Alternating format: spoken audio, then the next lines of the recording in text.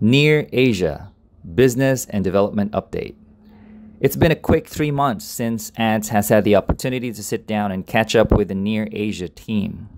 While much talk of Mint-Base, the bridge, and EVM has kept the attention of many in the Near community, it is easy to forget the size and accomplishments of Near's team in the Asia region. In this update, the Near Asia team breaks down their focus and future plans. What becomes clear is that Near's Asia team is not only laying a foundation for future growth across multiple countries in Asia, but they also are pioneering new use cases and solutions on top of the protocol itself. Near Mainnet joins the BSN ecosystem. Top of the agenda is the highly relevant announcement that Near has been accepted to join the BSN ecosystem for public chain integration. In context, this means that Near will integrate with official Chinese blockchain infrastructure to streamline access to the protocol for interested developers across China. Near's Amos Zhang added the following to the announcement. BSN is essentially set up to be the infrastructure of blockchains in China and possibly beyond. If you go to the website, some of the largest companies in China, including Chinese telecom and mobile, as well as some of the largest banks in China, want to make it as easy as possible for developers to build on blockchain. The Near integration with the BSN network means that Near is on the short list for both companies and individuals in China looking to quickly build blockchain applications. The long-term value of this integration is closely connected to the development of private shards on Near for businesses. Specifically, Amos Zhang is quoted, quote, "In the long term, Near has something called a private shard, which is a permissioned part of Near's blockchain, which is also interoperable with other permissioned blockchains. This is for organizations, enterprises, or government organizations who need to handle private permissioned transaction on the blockchain that is not exposed to the public. That is something we look to further explore with BSN." End quote.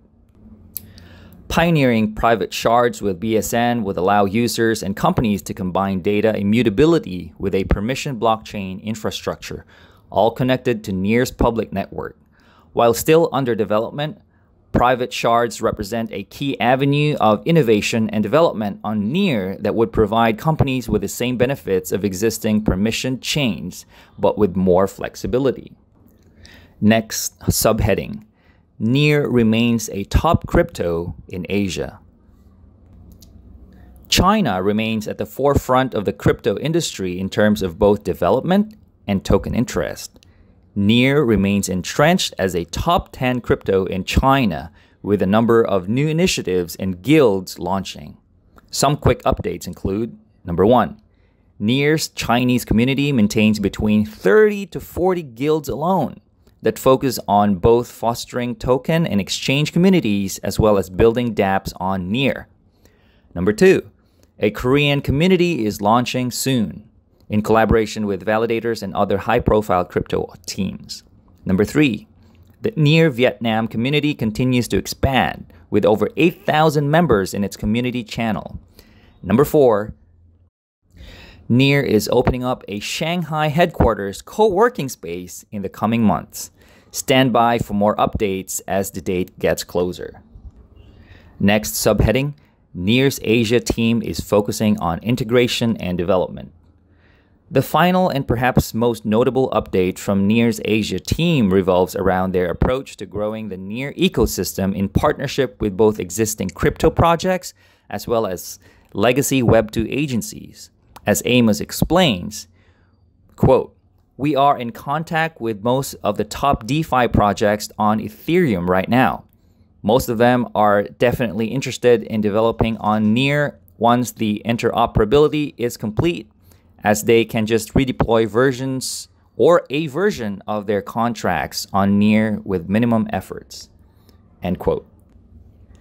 Among other projects planning to launch on Near in the coming months, the integration of existing DeFi initiatives from Ethereum will radically expedite Near's development trajectory. both in terms of interest from the crypto community as well as tooling and infrastructure available for building new projects. Beyond native crypto apps and integrations, the Near Asia team has been able to leverage the size of the Asia user base to appeal to a completely new client for the ecosystem, Web2 development agencies. Quoting Amos, open quote, "There's an interesting angle for a lot of Web2 startups to start utilizing blockchain.